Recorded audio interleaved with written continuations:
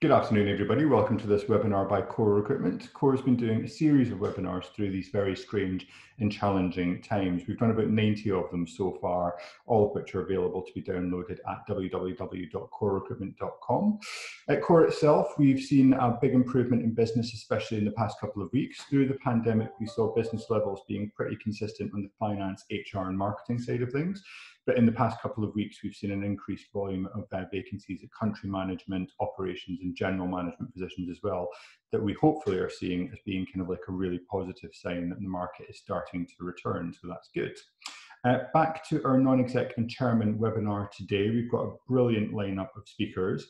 If you want to get in touch and post any questions through to us, then please use the Q&A box at the bottom of your screen, or the comments box to the side of your screen as well. And then we'll try and get through as many of them as possible as we work our way through the webinar.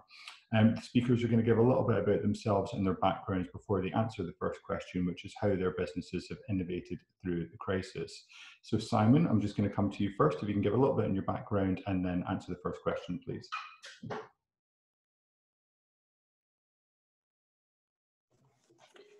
Thanks, Christian, and hello everyone. Welcome to today's webinar. So my name is Simon Wykes. I've spent 30 years in the leisure sector, predominantly from trainee manager to CEO. I'm currently in my last month with Gamesys, which is a FTSE 250 1 billion online gaming operator, and I'm a non-exec director at Wexel Gaming, which is a fast-growing digital gaming solution supplier to the leisure industry. Interesting challenges in terms of COVID, actually. So for Gamesys, COVID wasn't a serious problem on revenue. In actual fact, revenue has gone up because channel shift has accelerated over the course of the epidemic. The challenge at Gamesys was really to establish remote working for an operation that's largely online, ensure that there were additional responsible gambling measures there to make sure that there wouldn't be any bad or any further negativity caused by that. And also, Gamesys has a very unique corporate culture. So I think they've been very innovative in the way that they've ensured that staff remain engaged, other than just doing the jobs. I mean, everyone's talked about productivity and what home working does to that, which seems to be largely unchanged, if slightly positive. But there is a real danger that your corporate culture and the way you do things gets impacted. And I think Gamesys have worked really hard on making sure that employees stay engaged.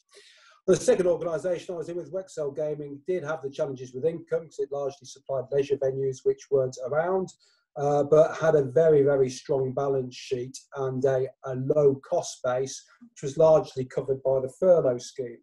So again, where I think Wexel have really focused on is about thinking about taking this time to think about where can the business go.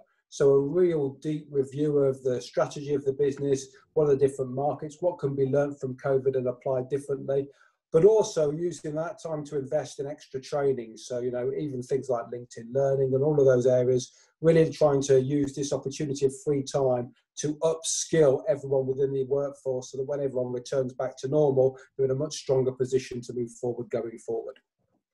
Excellent. And Simon, where we first kind of met was obviously when you were working with Gala.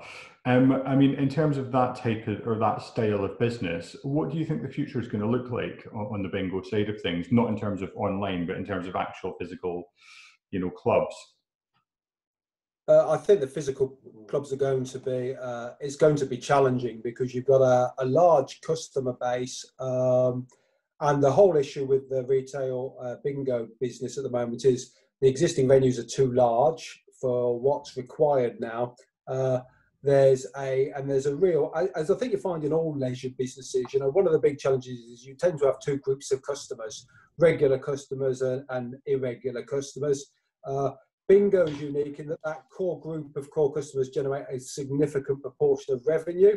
But you get all the new customers coming in and they provide the majority but don't drive as much revenue. Now, if you compare it to something like 10-pin bowling, for example, they have very small hardcore customers but don't generate as much revenue as the more leisure consumers.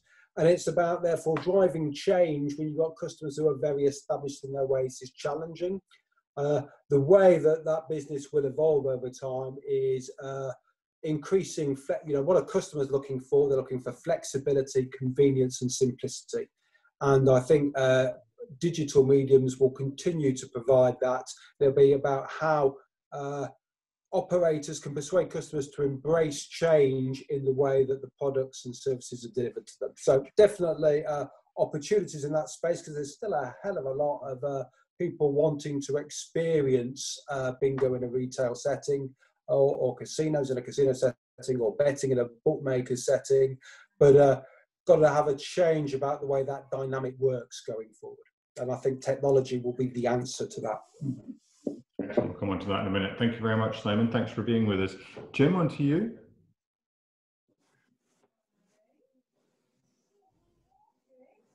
I left myself on mute, which is probably not the only time I'll do that this afternoon. I'm Jim Waite. I run Waite Partners, also known as WPC, a small private equity firm. I'm here, or Christian invited me along because we own Riley's, which is still the UK's leader in Q Sports and darts. I usually find this kind of audience that quite a lot of people have actually been in Riley's venues over the years, been around for in some shape or form for about 100 years or so. Leisure is not all we do. We also have an investment in an elderly mental health business, which means we've had an interesting pandemic. You'll have read a lot about that kind of things in the newspapers, although our business has done surprisingly well. And we also have businesses which have been pretty much unaffected by COVID.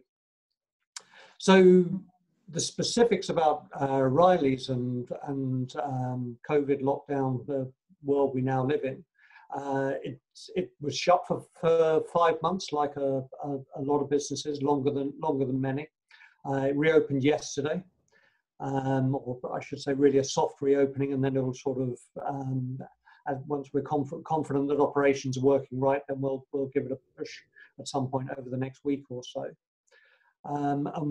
Christian asked me the question, what have we done to innovate through the crisis? I'm not quite sure it counts as innovation, but a lot of businesses common sense, really.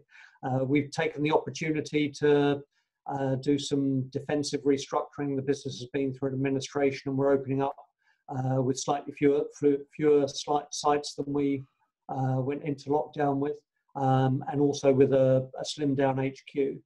But at the same time, we've done some things with technology. We'd already done a lot with technology, and we did a bit more in our 5 months when we had a bit more time to think.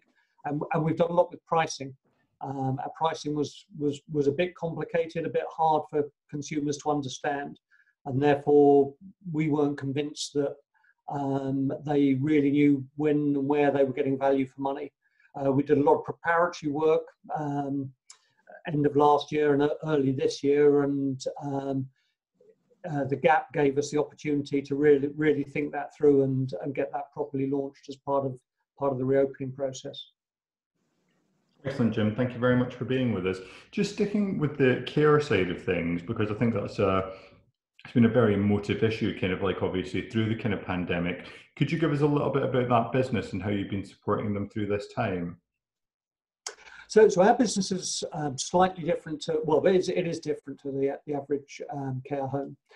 We deal with people who have a genuine mental illness as opposed to ordinary dementia. So they're sort of halfway between a care home and a hospital almost. So it's a very clinically focused environment.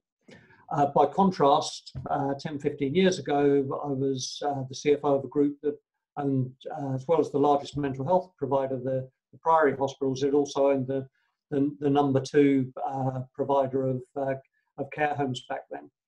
And fairly typically of care homes, whilst they're obviously there to care for people, there is quite a large emphasis on making sure that people, the residents, really get a fulfilling last couple of years of their life. And so there's a lot of emphasis on things like hoteling and food and the less clinical aspects of running care homes.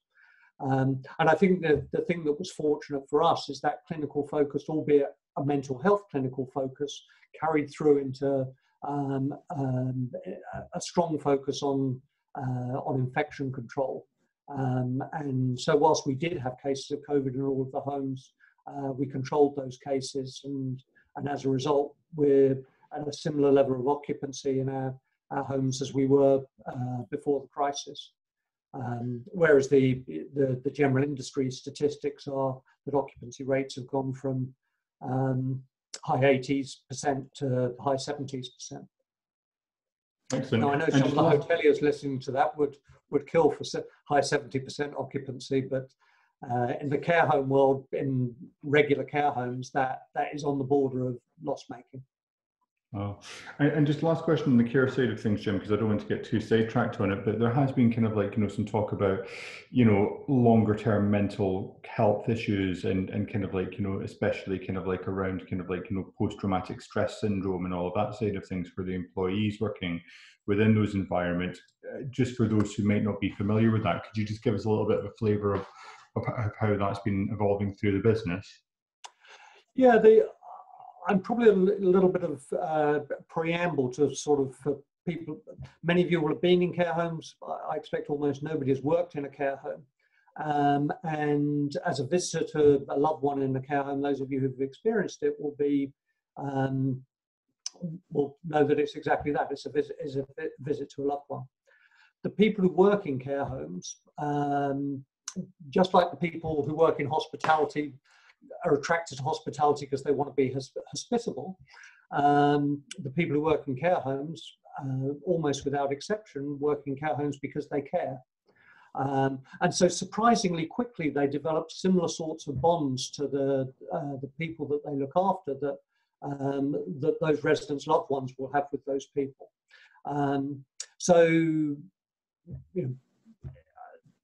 Realistically, it's a fairly regular occurrence in a care home that someone passes away. I don't know anyone, including people who've worked in care homes for 30, 40 years, who doesn't find that a traumatic experience if it happens in a home that they're running. So that's a general context of working in care homes.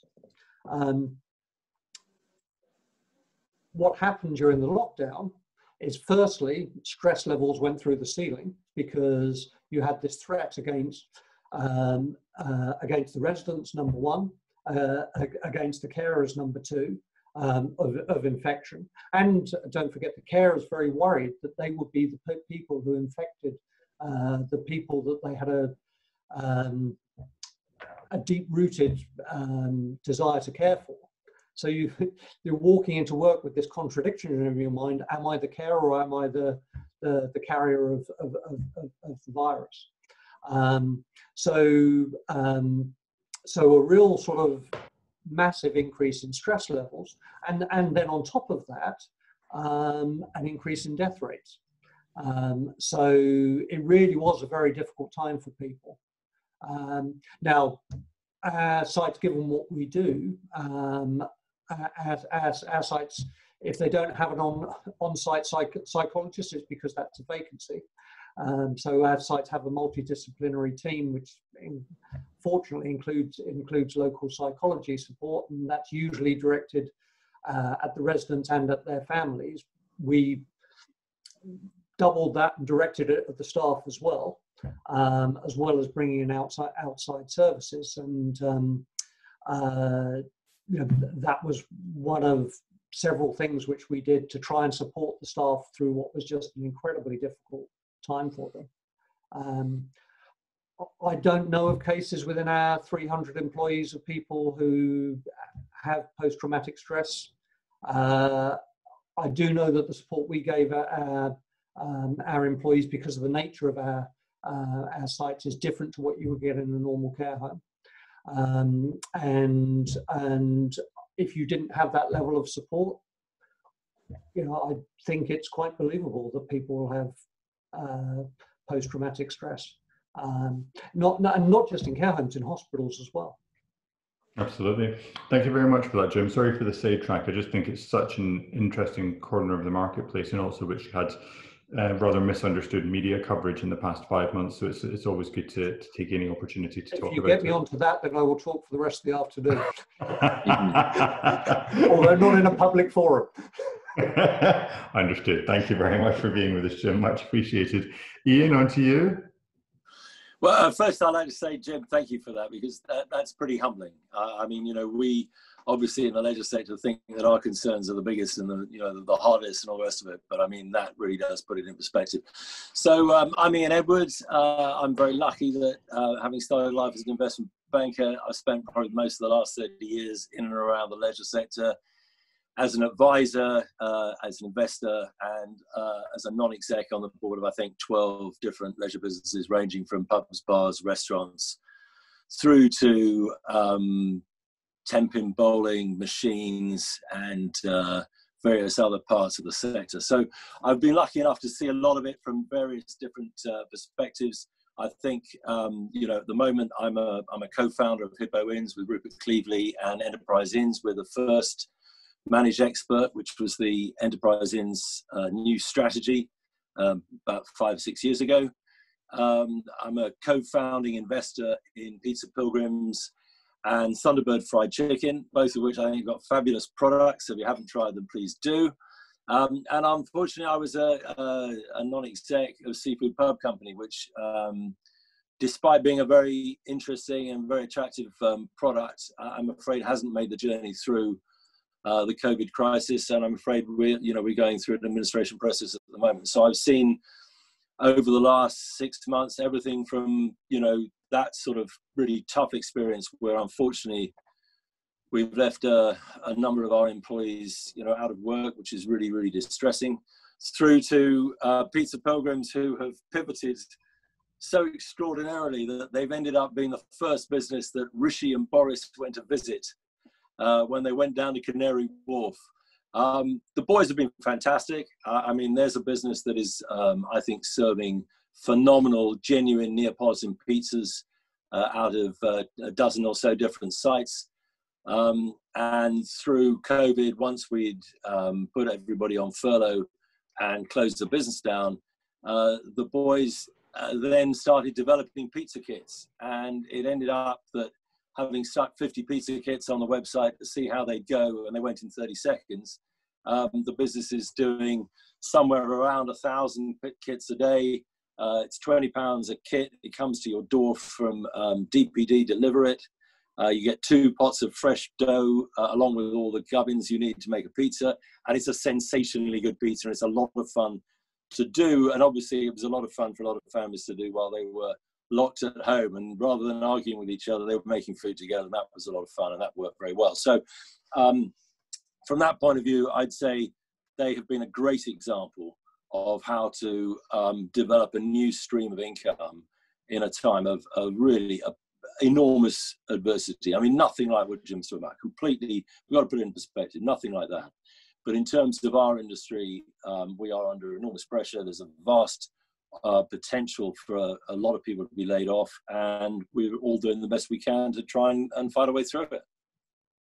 Absolutely. And tell us about Thunderbird, Ian. How's that been going? Well, I mean, Thunderbird's quite difficult in the sense that, Thunderbird was a very new business when we got into the crisis. It was founded by Matt Harris down at Dinorama.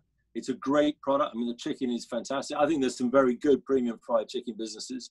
I think they're all going through that stage of either being a sort of a teenager or being even less than that, a bit of an infant. And I think everyone's trying to work out quite how you make premium fried chicken a genuinely long-term viable proposition. I mean, whatever people may or may not say about KFC, it's a fabulous business. And it has a clearly defined niche in the market. I think with premium fried chicken, everyone's slightly trying to work their way through what exactly is the sustainable proposition. We've got a number of sites that were embedded sites like Dinorama and the Giant Robot. Standalone sites have been slightly tougher. So we're working our way through it. We've got good backing from Trispan, who've been actually amazingly supportive through pre and post-COVID. A good example of how to support a business when it's at a relatively embryonic stage. So I turn my hat off to them. We're hopefully on a good journey, but we're at a very early stage and it's probably too early to tell. I think with Hippo, we again are in a situation where EI were taken over by Stonegate backed by TDR, again, probably one of the best private equity firms in the business.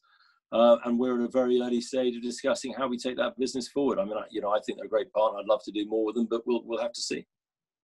Excellent. Thank you very much for that. Much appreciated, Ian. Neil, coming on to you. Thank you, Christian. Good afternoon, everybody. Neil MacLaurin from a gloomy Berkshire on a Wednesday afternoon. 3 years in hospitality, sport, leisure, events, predominantly around the food and beverage space of stadia, arena, conference exhibition centres, etc. Started my first business in 1987. Ended up selling that to our dear friends at Compass Group in the early 2000s. Went on a bit of a magical mystery tour across different functions within Compass Group, but predominantly around their sport and leisure business, with some quite interesting developments, mobilising the O2 Arena in 2007, believe it or not, doing some joint ventures with the Rugby Football Union, Surrey County Cricket Club, whatever.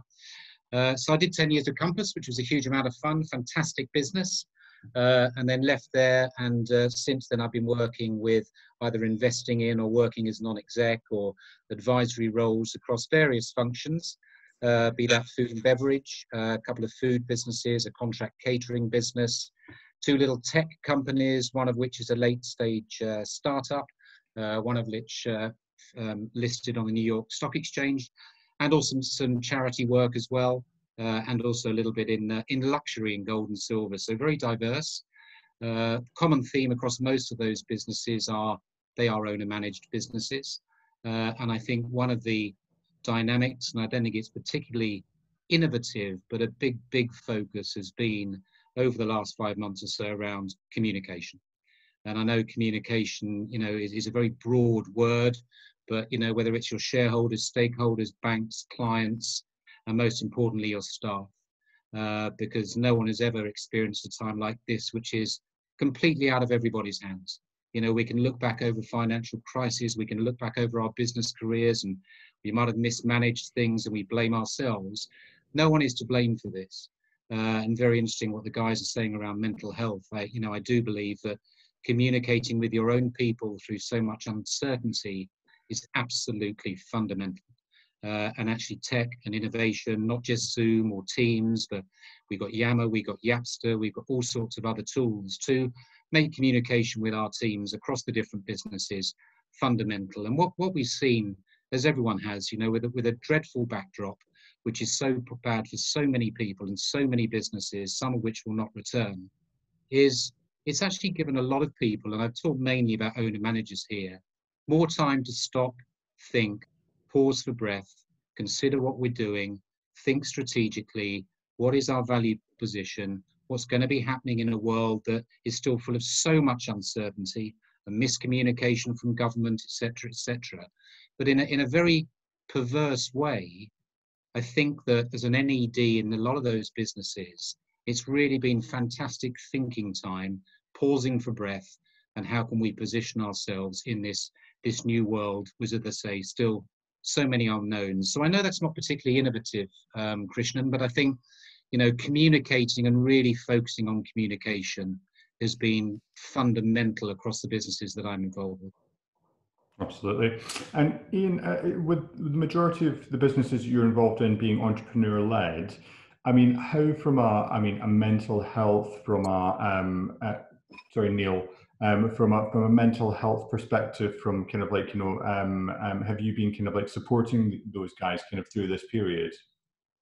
Yeah, continually. I think it's very much part of the role that an NED should play in keeping the sort of independence of what I believe a non-exec should be doing, whether that's a listed business, a PLC, an owner-managed business, but just to keep I wouldn't even say reinforcing, because a lot of entrepreneurs, owner-managers are very headstrong, it's their way or the highway.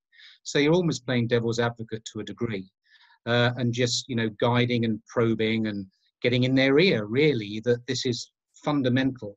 Because, as I say, no one's been through what we've been through the last 5-6 months or so. People sat at home far less fortunate than ourselves. It's very easy to forget what people are going through. And, just asking questions, and how are you, and how are the family, and just being a little bit empathetic, sympathetic, and understanding. And it's, they're all overused words, but actually we don't do enough of it in society. And as I say, I'm a bit like a broken record, but just keep communicating with your stakeholders and your staff is fundamental. Absolutely. Thank you very much for being with us, Neil. Much appreciated. Now, Simon, coming back to you, and I mean, obviously with technology has been a major factor for everybody over the past kind of like 5 months. How do you think we should maximize the change which is kind of coming about? I think it's, I mean, in terms of the market trends on technology, I think you've got to look at each implementation of technology and try and think about it a little bit more holistically. I think one of the big challenges for businesses over the course of the last few years is people get sucked into its growth or margin. And I think the answer is to do both. So I think anyone looking to implement technology, you know, what are you looking to try and do? I think it's the holy grail of can you increase sales, improve margins and increase customer satisfaction at the same time. And I think that's possible by using technology to reduce customer service touch points, using it to schedule staff more effectively by trying to think about how the staff can interact. So you can start to reduce the costs of that area, and also by taking out queuing time, which increases sales. So if you think about that in a beverage setting, in a food and beverage setting, that becomes quite simple. You know, how easy is it for people to engage and order food and drinks, register and get all that process through? How can you make that touch point as quickly as possible? Then about how do you organise the delivery of the food to table and the taking away of cutlery, and how then can you make sure that you try and upsell and get through that technology there. So whenever you're looking at implementing technology, how can you actually adapt it and change it to put all three things in? I mean, I've recently just come back from Spain.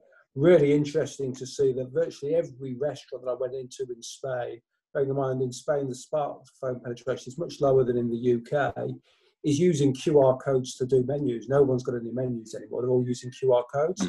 That's kind of where their technology ends. So they've saved some money printing menus.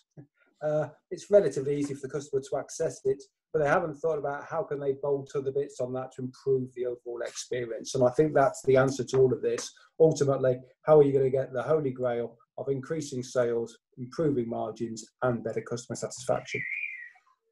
Okay, thank you very much for that, Simon. Jim, coming back to you, and regarding the government support side of things, specifically in this country, what do you think that they've done well? What do you think they could improve on? What do you think they can do in the future to safeguard businesses? I think they're in a very difficult position. Well, firstly, I think it's phenomenal what they have done, I should say, because not all of what they've done has been perfectly directed, but they've done so much that I think it, you know, if they hadn't put in place the furlough scheme, if even the Eat Out to Help Out of recent weeks, without those, I think we'd be in a very different place sat here at the beginning of September. I think in an ideal world, I personally would be supportive of a lot of the more targeted schemes that people are talking about, like, and I'm sure it's something we'll talk about more later, but support for city centre, especially London locations that are being decimated by a lack of commuter traffic. But I have some sympathy that there are so many hands out at the moment for support and they've already spent a boatload of money, that I have some sympathy that you know, some of the change that's been forced upon us, and they will just have to let it take its course. That might not be the most popular answer to this audience, but I think it's in many ways a pragmatic one. And I think, as I say, I think we should be grateful that they've got us to where we are today. Absolutely. And Ian, coming back to you, and I guess kind of like leading on from that a little bit, there is this relationship with landlords, which lots of people have been kind of talking about at the moment. Should the government intervene? Should they not intervene? What do you think should happen next?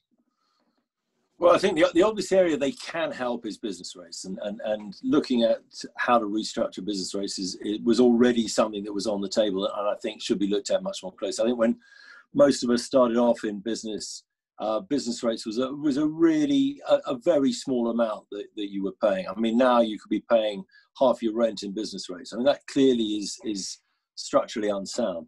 I think with the relationship between landlord and tenant, I mean, it's quite difficult. I'm sitting in certain situations where I'm on a board of a business where we're a landlord. Most of my businesses were a tenant.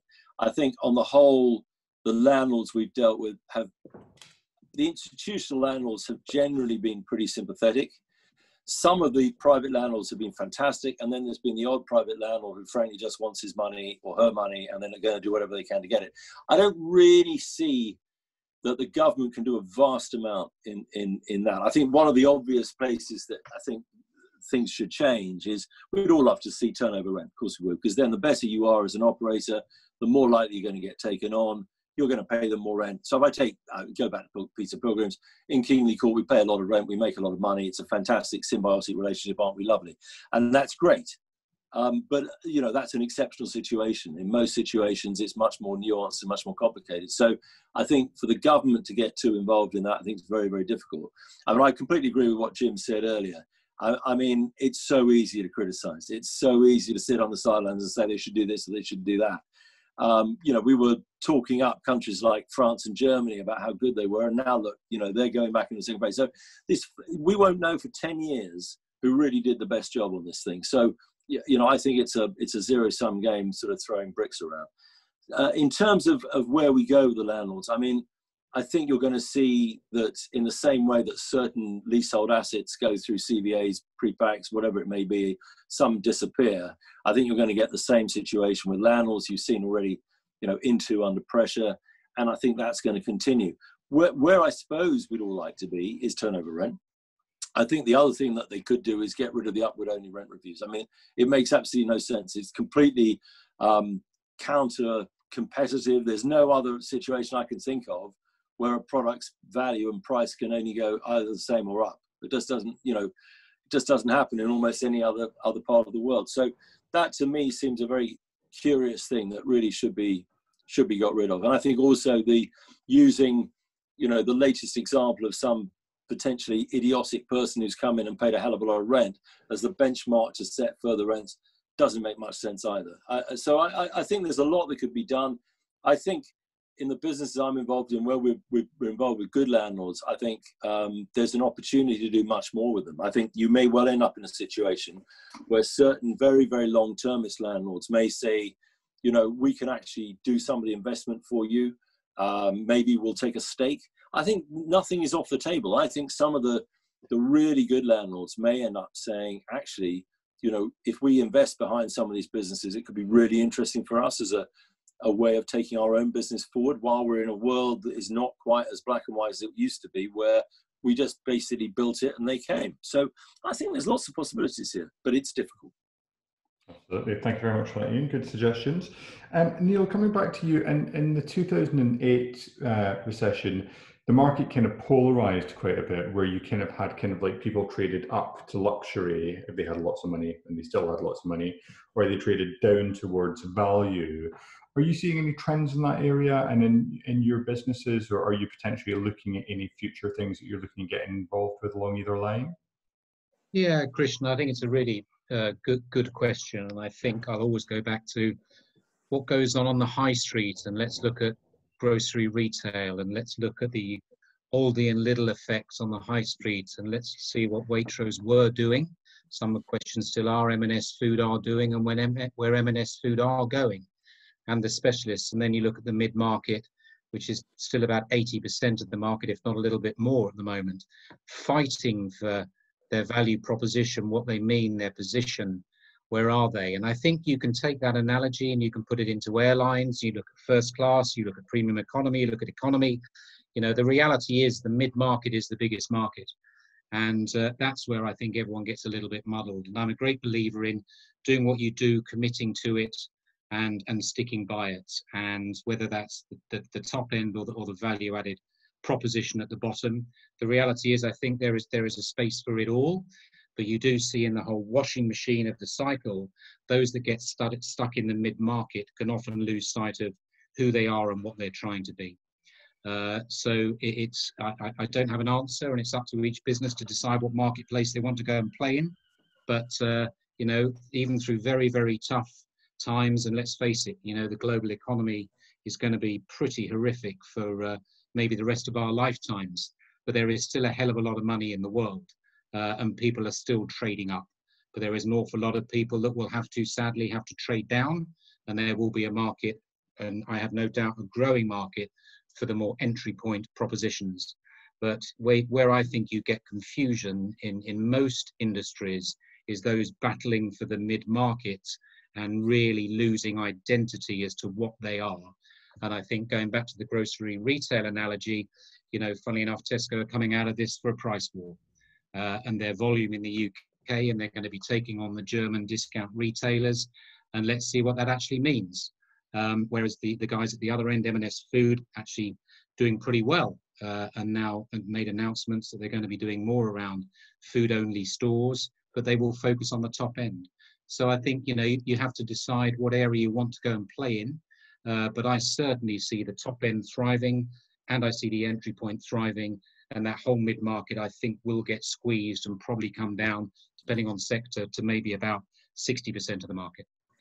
Well, and Neil, in terms of the businesses that you support, I mean, Bartlett Mitchell's obviously on the food service side of things. Are there other food retail businesses you're also involved in? I'm in a food production business, so similar to Pizza Pilgrims, although we don't own our own sites, a business called Barrel and Stone, which is similar to what Ian was saying. Everything was going swimmingly until about the 22nd or 23rd of March, and then every single one of our clients closed. Whether that was a pub group, a hotel, a restaurant, a bar, a casino, a club, literally went overnight. And thrilled to hear what Ian's saying, and, you know, putting positive spins on a pretty dire situation. The boys there grabbed it and launched a direct-to-consumer business. We had absolutely no experience in that marketplace at all. And as we all know, when you're dealing directly with the consumer, that creates its own issues.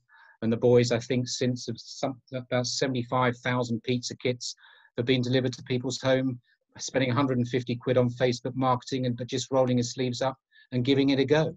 And that, you know, that for me, as say Ian's mentioned, it is one of the great stories being driven by this awful environment we find ourselves.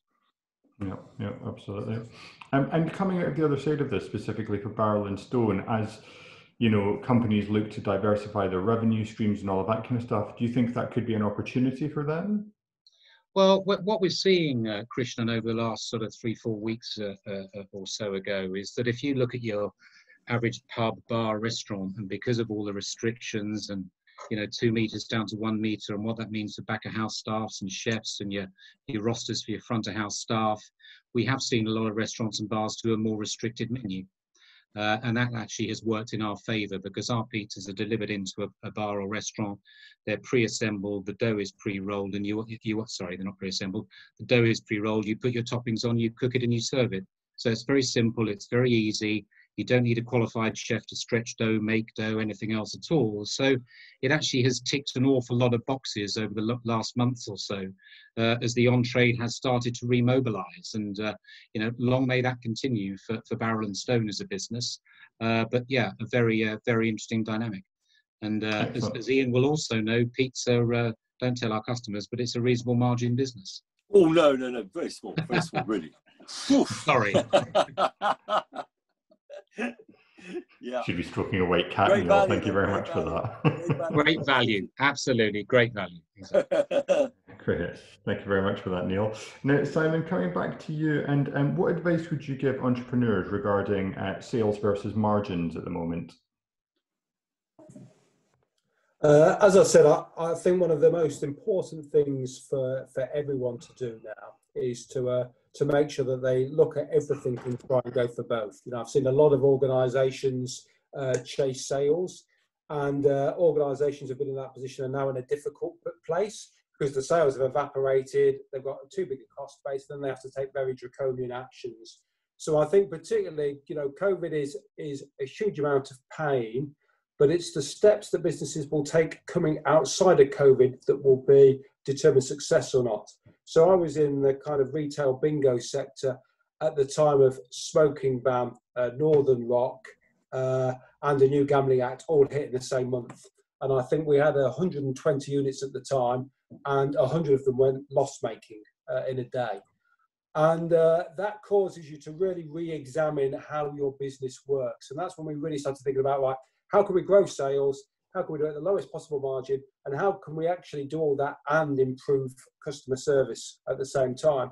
And that takes some really hard thinking, because it means you don't just land on the easy answers. You have to do a bit more work than that. But when you do get it, it really works.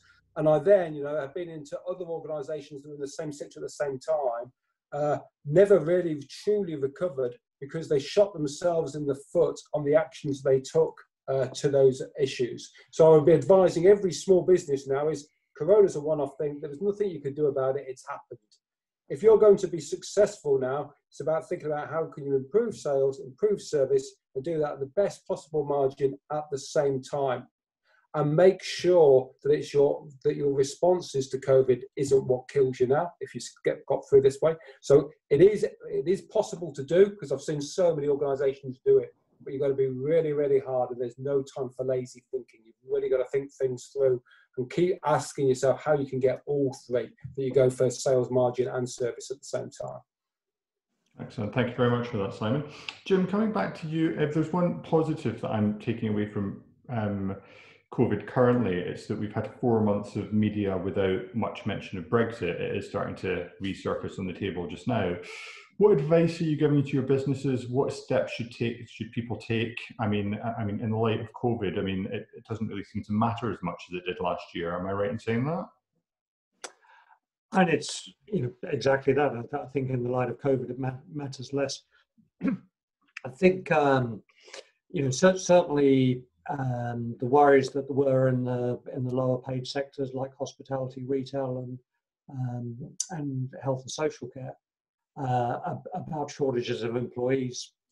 I don't think people are worrying about shortages of employees in quite the same way that they were when Brexit talk was on. And I think there were fears around inflationary increases. I think people are less worried about those. Generally speaking, there are exceptions, but generally speaking, than they were. I think probably the bigger worry is whether, and this depends on which side of the fence you fall, but those who believe that Brexit's a bad thing see recessionary pressures from COVID with recessionary pressures from Brexit layered on. Those who sit on the other side of the fence see recessionary pressures from COVID being saved by the UK being able to take control of its destiny and have a sort of mini economic boom as a result to compensate for COVID. But I think rightly, as you say, the general talk is if it's much less of an issue in the wider scheme of things than it previously was. Yeah, absolutely. Thank you very much for that, Jim. Much appreciated. Ian, coming back to you, and in terms of the opportunities coming up for the future on the kind of other side of this, what do you think people should be looking out for? Do you see any opportunities for yourself coming up on the other side of this?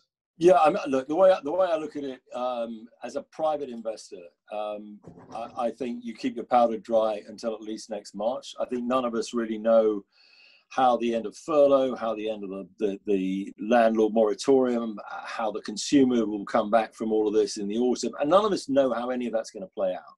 It's really, really complicated. And I think if you don't have to invest right now, maybe you sit on the sidelines and watch and try and talk to the businesses that you'd like to invest in.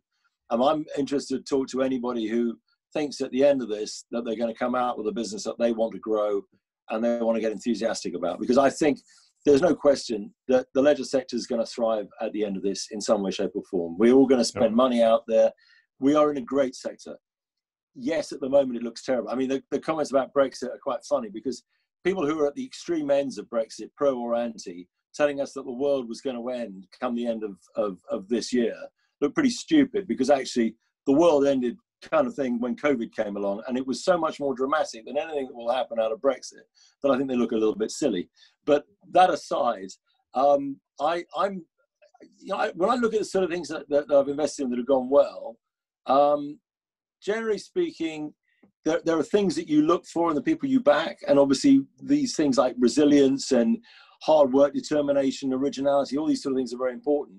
Character is massive. I think people who've shown the sort of character, again, I'll come back to Pilgrims, and I think Geronimo, Hippo has done a lot of this as well. People who've shown great character in the way they've held their head up and looked after, as Neil rightly said, communicated with all the constituents of their business through this, are the sort of people you admire and who you really want to get involved with at the other end of it. Exactly when that will be, it's very difficult to tell. Christmas looks like it's in the industries where Christmas is a 2 or 3 month business out of their year. I think they've got real problems. It's a real nightmare because they're not going to get it this year. January and February is often very, very tough for a lot of us in a lot of our businesses. So I think, given that we don't know where we are in a vaccine, given we don't know where we are in consumer demand, it's going to be very difficult to tell what you should or shouldn't do, I think, until sort of the end of the first quarter next year. But then there will be fantastic opportunities. I think in the businesses that we've got that are going really well, we are trying to get ourselves as financially strong as we can now, because I think there are going to be some fantastic, there are already some amazing site opportunities coming through. There will be great opportunities to grab fantastic people for our businesses. So I'm really positive from that perspective. I'm slightly worried about the Eat Out to Dine Out, if I'm honest. It was a wonderful shot in the arm, but we've got to be very, very wary of going down, particularly, say, casual dining, which should have learned its lesson from what happened last time, going down too much the discounting route. I mean, Eat Out to Dine Out has been fantastic. It's a shot in the arm, but let's be honest, it's a Monday, Tuesday, Wednesday massive discounting process. And if you come out at the end of this, we've got to be very careful about how discounting does or doesn't play in our sector. Yeah. It's the sort of knee-jerk reaction that a lot of people did when their businesses were under pressure. And it was catastrophic, particularly to the mid-market. And as Neil rightly says, if you don't know where you are in the mid-market, I think you've gone. I think in the casual dining world, if you haven't got a clear proposition, a good value proposition, and you haven't got a strong relationship with your consumers, I think you're gone. I just don't think charging people 3 times what you've paid for something, sort of 75% gross margin for an ordinary product in the mid-market, I don't think that works. And thank you very much for that, Ian. And just a quick side question, because you might be the only person who might be able to explain this to me, but what has the government got against 10-pin bowling, and why is that kind of like, you know, been so heavily penalised in the last kind of a couple of months? Because they're letting 400 people get on an EasyJet flight. Why can't you go bowling? There are questions, Christian, that are beyond my pay grade. I have to tell you, I am struggling with that. I mean, you know, I was very involved in bowling, and 2 of the guys who are chairman of the 2 biggest companies are people I've known very well and done business with over the years, and they are tearing their hair out. It's a really tough one. I mean, you know, you've rightly picked what looks like a strange anomaly that's difficult to get your head around. I don't know the answer. I haven't really got enough detail about why they've come up with that decision. It's very unfortunate. I do think, by the way, in the long term, I think Hollywood and 10-pin will be fine. I think they're good businesses. And I think actually they're a great example of how technology has dramatically helped businesses which, you know, have high focused periods of very, very high margin business. And they've managed to build their shoulders, build a much more effective product than it was when I was involved in it about 20 years ago. So good for them. But I don't know the answer. Thanks. Sorry to put you on the spot. Neil, coming back to you, and I mean, if there's one thing which is for sure, it's the amount of communication, the amount of articles, the amount of email traffic that kind of comes through kind of like, you know, our devices kind of on a day-to-day basis, and, you know, through LinkedIn and social media channels and all of this kind of stuff. What advice are you giving your businesses at the moment in terms of cutting through that noise, or kind of like, you know, getting their message across? I think, Krishnan, be very targeted. Be very clear on your message and be very targeted. I think we're probably all getting a bit, and I hate to say this as well, I think there's a bit, and I sit on the board of a charity, I think there's a bit of charity fatigue at the moment. You know, we are getting inundated with it, and we all love the NHS. We clapped every Thursday evening for 14, 15, 16 weeks, whatever it might have been. But I think there's a lot of noise. I think, you know, communication isn't just about lots of it. Communication is about very well thought through, clear messaging to a very specific and targeted audience. And I think it was interesting, I think it was Simon saying about sales and margin and everything else. I also think one of the things, certainly in the contract catering world, where I still do some work, is we've never talked about loyalty in contract catering. Never talked about loyalty, which for such a mature sector and such a well-advanced sector, which broadly is tough right now, very little conversation around loyalty. And if we think back to some of the great loyalty campaigns that, you know, I'll go back to Tesco Club Card because it's quite close to my heart, but, you know, we're not good at rewarding our loyal customers.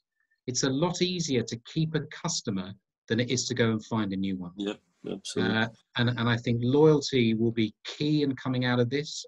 I completely concur about, you know, the Eat Out to Help Out campaign finishing on Monday evening. You know, who some of the pub groups have come out and said they're going to continue it. Good luck, I think, probably, but let's see how that one washes through. And I think more broadly, Christian, and I know I'm not sort of answering your question directly, that I think looking at short, medium and longer term, I'm very much with the businesses I'm involved with, and it sounds counterintuitive, think short and medium term at the moment, because we've all benefited from Rish's generosity with furlough, and that's still got a little bit of a way to go now. But I think we could, if we get our businesses wrong as we start to come out of this, and we see sales hopefully growing, or top line certainly growing, and we all of a sudden lose sight of our cost base, we're going to see more and more businesses go. So I think the next 6, 9, 12 months are going to be so sensitive in managing our businesses day to day. And then we are, sadly, we're going to have to a degree, react accordingly when we get through it. Excellent, Neil. Thank you very much for that. Now, we are sitting at about 10 to 4. So what I'm going to do is I'm going to work around the group for kind of final thoughts. We have got quite a few subject areas we haven't been able to touch on yet.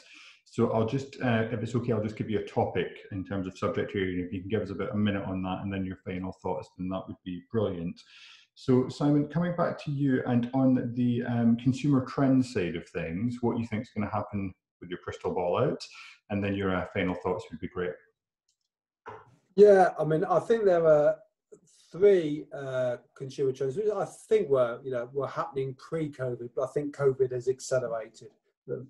I think the first one is the digitalization of customer experiences. You know, the smartphone is becoming all powerful, and any organisations that don't embrace digitalization and use it as an opportunity rather than a threat, I think are going to come unstuck. Now, it still strikes me as amazing that, you know, certain pubs don't allow people to use phones in it. It just seems like you're fighting against the Titanic there. I think the second piece is probably convenience. People are, you know, if you're going to travel a length of time or put yourself out for something, it's got to be absolutely top notch. So either you're delivering something super sensational that people are going to rate above everything else that's there and think much broader than your sector, that it's truly a destination product, or you've got to think about how can you take your products to the customers. And I think Ian's description about Pizza Pilgrims is exactly doing that. You know, the minute they've taken their pizza product and taken it to the consumers, which I think is a clear winner in my eyes. And I think the final bit is just probably simplicity. I think the other danger that there can be is we try and overcomplicate things. And the simpler it can be, the easier it is to be adopted. So with everything that we're doing now, it's about simple. How can you do things in the least amount of customer service touch points, the least clicks, the least interactions, and the simpler that you can make everything and the less that there is, the easier it is to make sure that that's really high quality what you do. So, you know, this isn't just about making things simpler and more efficient. It's also about then enabling you to focus on things and give the very best experience that you can. So I think those trends of digitalization, convenience and simplicity have just accelerated, but I think they'll just continue to accelerate going forward. Excellent, Simon. Thank you very much for that. Really, really good insights. Thanks for being with us. Now, coming back on to Jim, and along with your final thoughts, Jim, if you could just let us know what advice you would give to organisations who are looking to future-proof, I suppose that's a bit of a contradiction in terms, but are looking to improve their business standing for the future, and your final thoughts. Well, a bit of a mix of the two. I think, you know, particularly in these kind of forums, I think we can get quite down about what we perceive consumer spending to be. But you know, this morning I Googled consumer spending stats to remind myself of some of the stats that have been out over the last few weeks. And consumer spending overall is actually fairly flat year on year. just under flat. And I think what's going on at the moment is that consumers are more do things inside the home focused than they are in normal times. They've been sat at home for 3 or 4 months and staring at the sofa that they want to repair or the replace or the redecorating they want to do or whatever it might be. And I'm convinced that spending will shift back towards hospitality. So we will see uplifts from where we are. And to reinforce that, I already speak to lots of people who have sales that are fairly comparable to last year, and they're sort of tearing their hair out slightly over the 5 or 10% they might be missing over against last year's sales, but they're still making 90, 95, sometimes over 100% of last year's sales in hospitality. In terms of future proofing, one of the big drivers of that seems to be location based. As we touched on briefly earlier, the commuter to central London and to some extent some of the other cities, or to central parts of some of the other cities, doesn't seem to be coming back anytime soon. I probably speak to more accountants, lawyers, etc. Than most people, and very few of them have plans to repopulate their offices with large numbers of people any time that's sufficiently soon that it won't get kicked back. I have a personal theory on it, actually, for those that are interested, which is having lived and commuted in several cities around the world, the ones that seem to be struggling are the ones where the bosses have an awful commute. And so I've lived and worked in Madrid.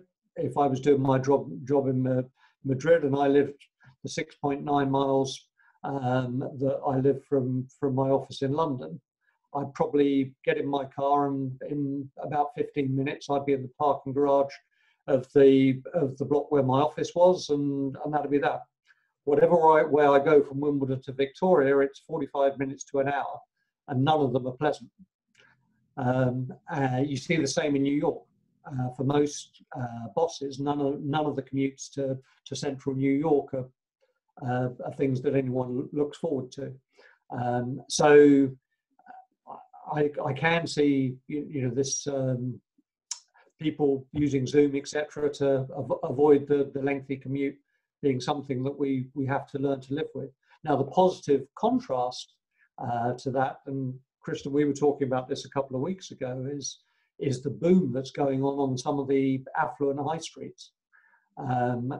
You go to the sort of Wimbledon, Richmond, the northern and eastern equivalents of those places, and restaurants are jammed, pubs are jammed, businesses are doing very well. So I think in terms of positioning yourself for the future, my top tip would be think about where people are going to be spending money, and think about whether you should take the opportunities that the vacancies are going to throw up to reposition your properties to places where there's going to be more money spent than there might have been historically. Absolutely, Jim. Thank you very much for that. Great thoughts. And I think you were basically saying that you need to make public transport much nicer in order for us all to get on it, which I'm all for. So that's I'm taking that from your stance. Thank you. I think that'll take a bit longer than the time it takes to get out of COVID. Yeah, probably. I agree. And Ian, coming back to you, and just before your final thoughts, I mean, Boris came out on the 1st of August and said everybody's got to get back to work and back to work in offices. And the government's done this amazing job of basically scaring the crap out of everybody for the past 4 months in terms of stay at home, stay at home, stay at home.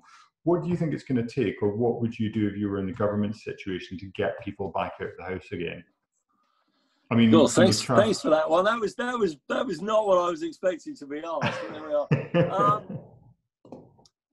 Look, I don't know. I mean, look, clearly central London is a catastrophe at the moment. We've got to do something to get people back in, but it is deeply unattractive. We know that. I mean, Jim's absolutely right. Commuting into London is not much fun. So it's not an easy question to answer, and I'm probably going to duck it completely because that's probably the safest thing to do. What I would say in terms of trying to be more granular about trying to give people some thoughts over the next 6 months, I would say definitely number 1 and number 2 and number 3 is look after your cash. We've all got to look after your cash. I mean, you've got to get through this period. You can think about all the nice things, but we've got to make it to March, when we can probably make some more bold and exciting decisions. We talked about pilgrims. I think, is there an opportunity to take your business outside the four walls where you may or may not be trading? I think that's a big opportunity, and it's not new. I mean, for goodness sake, those of you who are as old as I am will remember that Hard Rock sold more T-shirts than burgers at one point. You know, if your brand really connects with people, and we're in a world now where, you know, brands like Google, Amazon, Apple have taken an unbelievable hold on their customers. And maybe it's scary, but actually they've won it. I mean, they've won it through doing some great, amazing things. And I think maybe on a much smaller scale in our sector, maybe there are ways in which we can create really deep loyalty where we will get rewarded for it, and we'll end up with more valuable businesses. And I think that's a great target to go for. And it's something rather noble to go for. The other thing I would say is, I think in the medium to long term, if you look at most investing that's going on amongst the, you know, the grown-ups like BlackRock and people like that, everything comes back to ESG and how you do things and how you think about the world. And I think that's going to get more and more important. If you take that down into our world, particularly in the food and drink world, you know, sourcing, ethical sourcing, all these sort of things. Are you carbon neutral? All these things are going to become more and more important. They're not just a luxury that we thought we'd have in a bull market. So I think there's lots of things to think about. And I think, you know, my personal view, and I'm going to spend the next 6 months going out there, looking at businesses. If anybody wants an old fart coming along and have a look, I'm up for it. I've got time. I want to do that. I want to go and see what's going on now and how people are reacting to it. Excellent. Thank you very much, Ian, and thanks very much for being with us. Much appreciated. Pleasure. Neil, coming on to you, and just before your final thoughts, I thought I'd come to you with the question about the recovery side of things, because you mentioned earlier on that you thought things were going to be financially unstable for the rest of this generation. What do you think the recovery looks like, and how long do you think it's going to take? With your final thoughts. There are so many forces at play, Krishnan, aren't there? You know, and you look at China, you look at presidential elections, you look at COVID, you look at Brexit, you then look at currency impacts. You know, the reality is, and I read lots of articles from people far cleverer than I, whether they've been to Harvard or whatever, and no one is saying the same thing.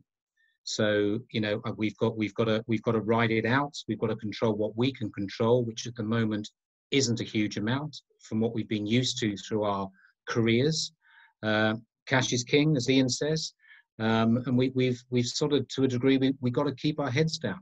You know, I saw a comment. I think it was the chief executive of Google about going back to work, and I think he said something like, "We're going to watch, wait, and react." Now, you wouldn't expect that from a company like Google that has led the charge, but actually there is a lot to be said for that, because there is a lot that we don't know. There's a lot that we can't predict. And there is an element of, you know, keeping your shit together, keeping yourselves lean, keeping yourselves nimble, and being able to react. Because it's horribly cliched, but no one has got a crystal ball. But certainly, you know, with my contract catering hat on, where we've been and where we're going is making sure we are not a barrier for businesses wanting to bring their workforce back. Now, everyone will have a view on what that particular area, workforce feeding, may look like in 12, 14, 16, 18 months or so.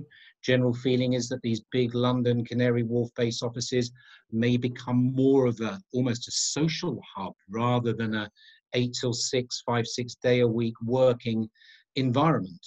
So therefore, what do we do to predict and be flexible enough and nimble enough to operate in whatever that new space may look like? So, you know, there's lots of things you can do, but I don't think try and boil the ocean is the answer to it. It's sitting very, very tight in the short term would be my view.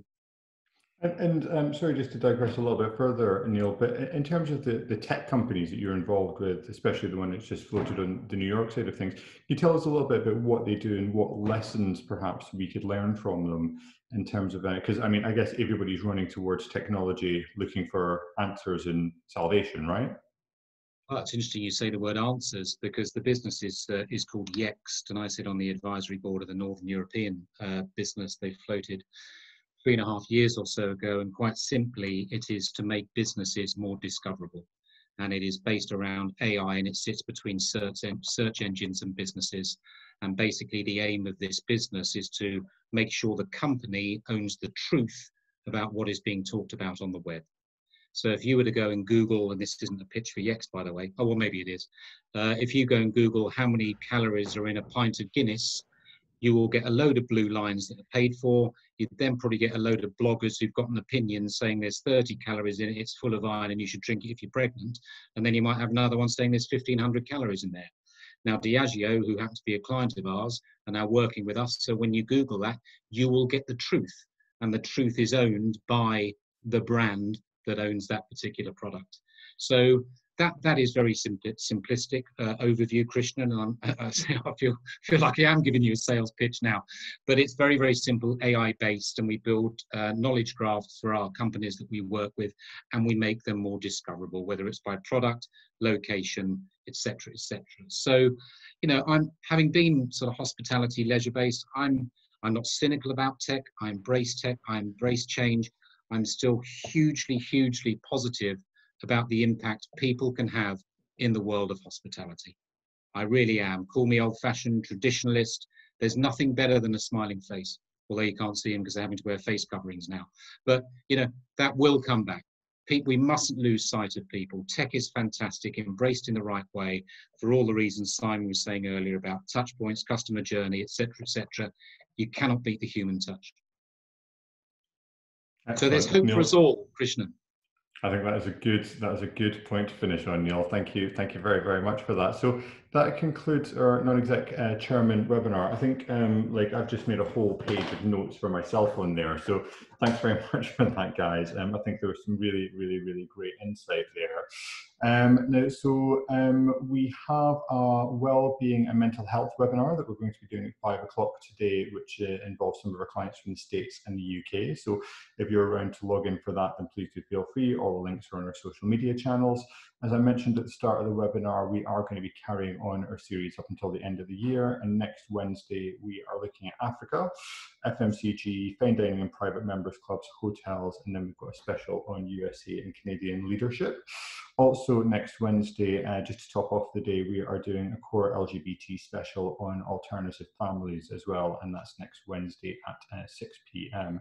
So if you want to log in for any of those, the details will be sent out in an email either today or tomorrow, and the links are all going to be on our social media feeds from the end of the day. But if you do want to recommend any speakers to us, or if there's any topics that you would like us to cover as part of this series, then please do let me know.